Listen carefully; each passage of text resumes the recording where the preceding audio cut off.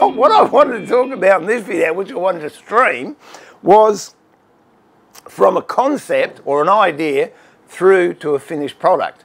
Now, what I wanted to do was make a stand for my harp. So when I'm playing my harp, or all the other harps I build too, I don't have to have it sitting on the seat, and I don't have to have it on my lap. There's a few alternatives around that I've seen on the internet, and they just didn't fit the bill for me.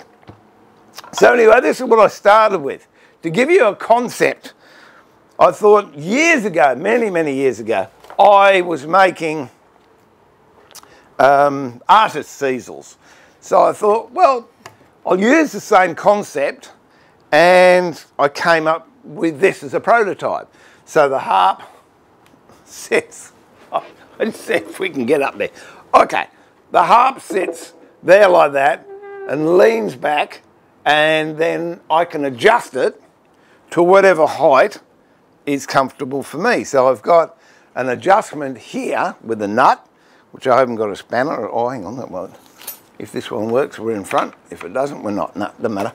So this can slide up here, and then what I did was took some chunks out down here, not very neat, but it's only in developmental stage, and then I could adjust the angle that I wanted to have the harp sitting at by doing that, and then put a spreader here so it was level. Anyway, I looked at that and I thought, yeah, well, that'll work. It's a bit cumbersome and a bit involved, but it sort of folds up, sort of.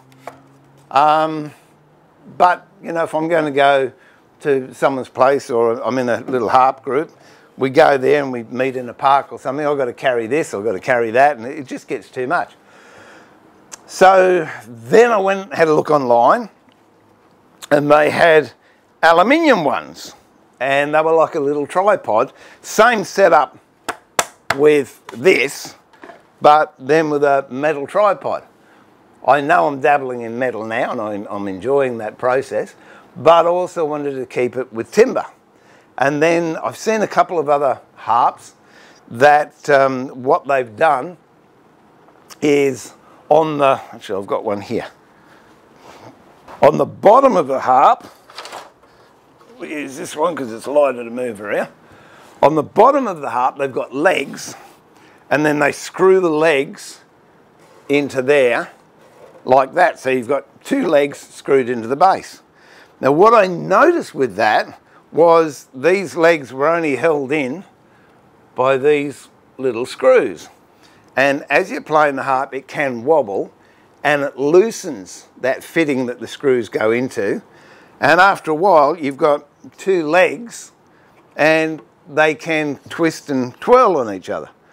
So I thought, well, I don't like that idea. And then what I did was made a brace up, which I haven't got here because I've just given it to someone, to go between the two legs to tighten it up. But I still think you're going to get this movement unless you screw in screws in the side to hold the brace in place. So further from that, I thought, well, what if I've just got a monopod? But that doesn't work, because if you've got a monopod, which is a single, they have them for cameras. It's just a single leg like that, and you play there. But then when you finish playing, if you lean your instrument up against the wall, it's going to fall over because it's got no width on the base. That concept sort of works, but I needed support down here. So what I came up with was just a bit of wood turned up on the lathe, and there's your T-piece. And then you can put a screw thread like that in the end of here and screw it into the harp. This isn't screwed in, it's just a good fit. But then it occurred to me, I've got 3 chairs that I like to play the harp on. One's a dining room chair, one's a little stool that I made years ago, and one's another stool that a little, like a milking stool. And so they're different heights.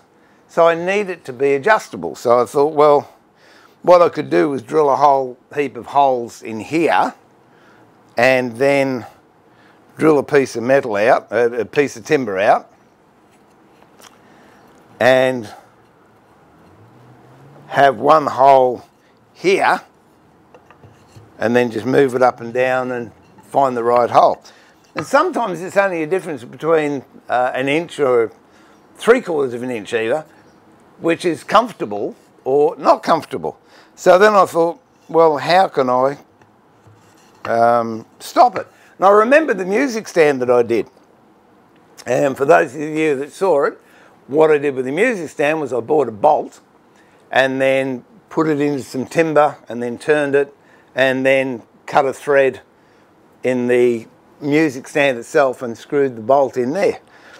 Now that idea would work, but what I didn't like was with the metal thread, it's going to be bruising this timber all the time with a metal thread. So after a while I might have to turn a new one of those. So I didn't like that idea. And I was going through my wrap tin the other day to see what I had, and lo and behold, I don't think I have it with me. I've got one in my pocket. No, but if you're familiar, I guess it's around the world, with the bolts that hold the toilet seat onto the pan, they're a nylon, it's not nylon, it's starts with D, but it's a millable plastic, very, very strong. And there was a couple of these toilet bolt things in my rat box. So I thought, oh, that'll do. Checked it out, it was metric, it was 10 mil, 1.5 pitch, which was a nice chunky pitch, so I know that if I cut a tap in most timbers using a metal tap, that will actually hold the screw.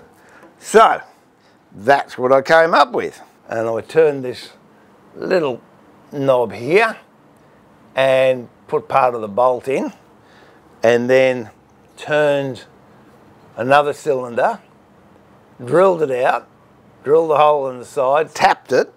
So now all I have to do is can screw that in there. Being nylon, I can put a fair amount of pressure on it.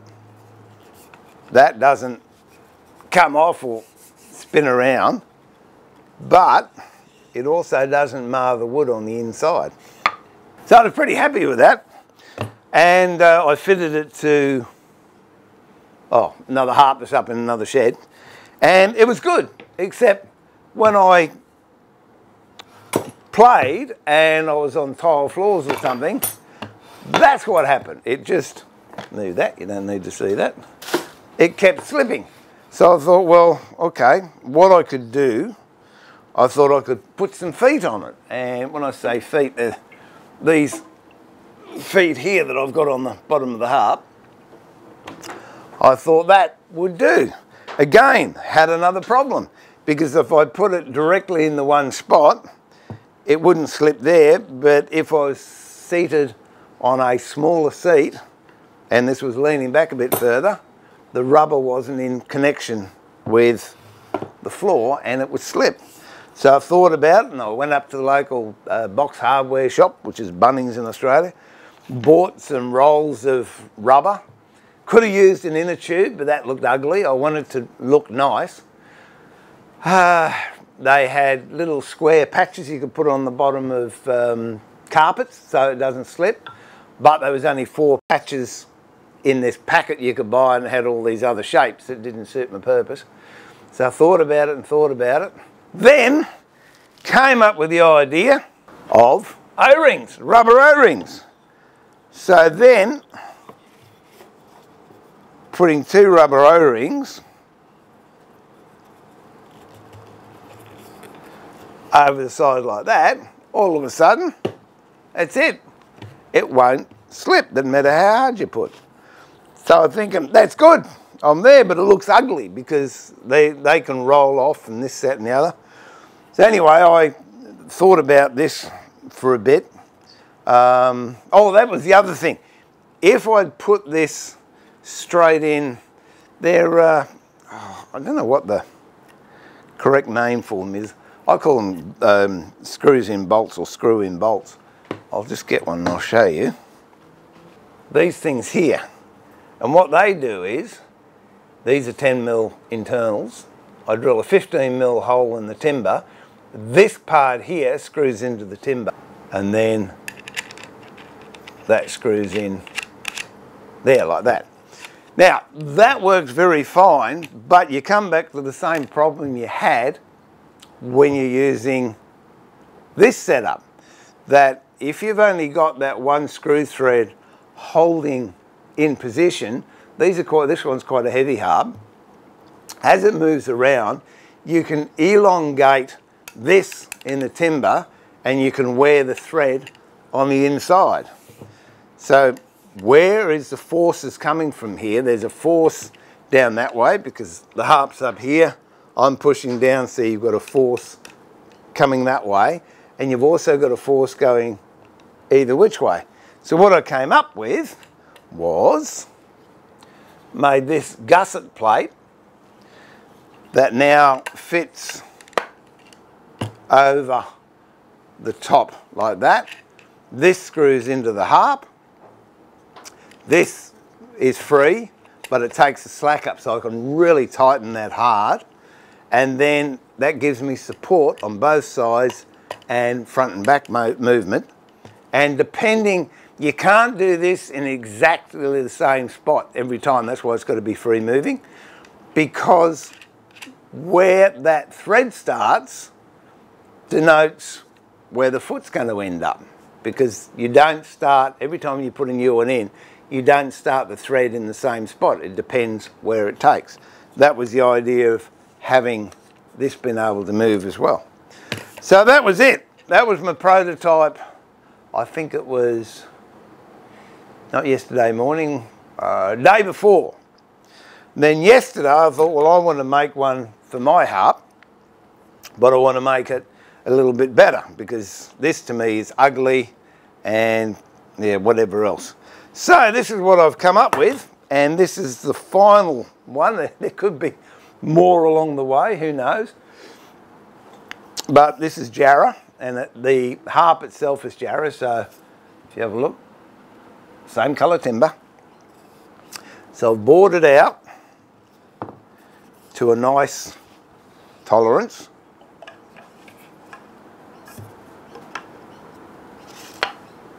And then I turned the foot, but with this one, as I said, I didn't like those because they were ugly and they didn't line up. And that's the same all the way along, even though this does make it a little bit higher. If I was on a slate floor or something, I could be hitting the floor with these bits. So what I did was I put a slight waist in here, so it's off the floor and it's higher up than these pieces, and I put 4 little recesses in there. So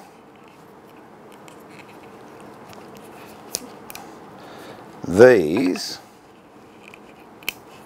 will fit nicely in the recesses and won't roll off. And the reason for the 4 is because if you've got 2 and you break one, well, it's going to be lopsided. Whereas if you've got 4, and even if you break 2, you're going to be okay until you can get home and replace it. So this is the first time I've actually put this together. And the knob I just turned about half an hour ago. So we'll see how it all goes together. That's a plate that I've made, and that fits over there like that. There's the mounting screw. there. So we will, so now this goes to the front. I can screw this in.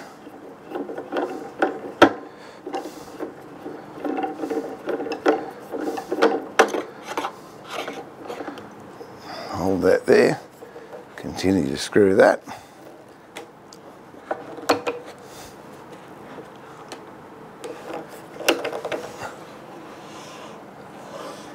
And then we get this, that goes up there, we tighten that, and hopefully, turn that, there you go. I can then lean that back and play. If I want to have it a bit higher, all I've got to do is pull that T-section out, tighten it up, and there you go. If I'm using a smaller stool, I can drop it down, tilt it back, all the same type of timber, doesn't slip, doesn't go anywhere. Now that, and the reason for the video, is this would not have happened if I hadn't have made this. So sometimes when you're making something, and look, I think we all suffer from it. Oh, I've got to get it right the first time. It has to be perfect the first time. No, you've got to have disasters. You've got to have failures. You've got to have, what did I waste my money on that for? Okay, this was built out of cheap-ish timber. It's not pine. It looks like pine, but it's not. It's actually Japanese cedar. But it's not a drama because I can now pull this apart and I can use this with the bee boxes that I make. So I'm not losing anything. But this was the concept. And until this became a reality, this didn't have a hope of getting off the ground. So I just encourage you, I don't care whether you're doing art, whether you're doing metalwork, whether you're doing sewing, knitting, songwriting, whatever. Just get in there and don't be afraid to start, because you've got to start somewhere so then you can finish. And how you, what I think there's a saying, it doesn't matter how you start, it's how you finish. And if it wasn't for this, and I really thought I'd hit a home run with this one. Now this one's developed. And look, it won't stop there. I'll start doing embellishments. I can do barley twists on it. I can do it out of some other sort of timber and inlaid if I wanted. But there you go. So no matter what you're thinking of doing, you can sit there and think as long as you like. It's not until you get up and actually do something that things start to happen. So that's it. I hope you enjoyed the evolution of an idea and have a go at something yourself. So that's it. It's time for me to pull the shed door down and remember to keep it sharp. But more importantly, keep it safe, look after yourself, be kind to each other. And I look forward to having your company in the workshop again very, very soon. I'm going to put my wireless G6s on and go about and do some work. So catch you all later. Thanks for watching. If you like the channel, please hit the subscribe. See you soon. God bless. Bye for now.